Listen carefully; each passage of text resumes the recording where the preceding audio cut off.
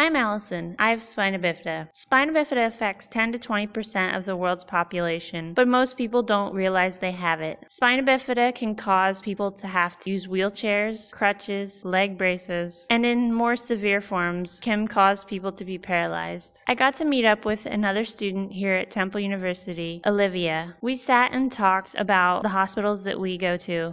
So I went to Hartford Children's Hospital. So it was like a huge children's hospital, like just gigantic, like for everything. So that's where I went. I also went to my surgeries were done at Yale Hospital in Connecticut. So that's where all my Then stuff we was. discussed interesting experiences we've had with our spina bifida. Oh wow, you're really short. Like wow, you're really really short. And I'm like, yeah, I know.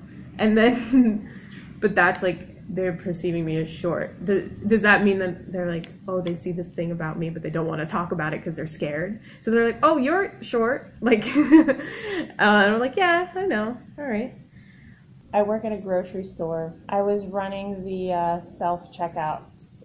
But these two little kids came up to me, and they looked at my braces, and they were like, do you have robot legs? Oh my God, I love kids. I love when they do that. Because they're always wide-eyed, and they're like, oh, whoa, like, that's so cool. And I was just like, nope. I said, I have leg braces. And they just were like, cool. Yeah. And then they turn around and walk away. No problem. Like, oh, okay. Like, totally. All right.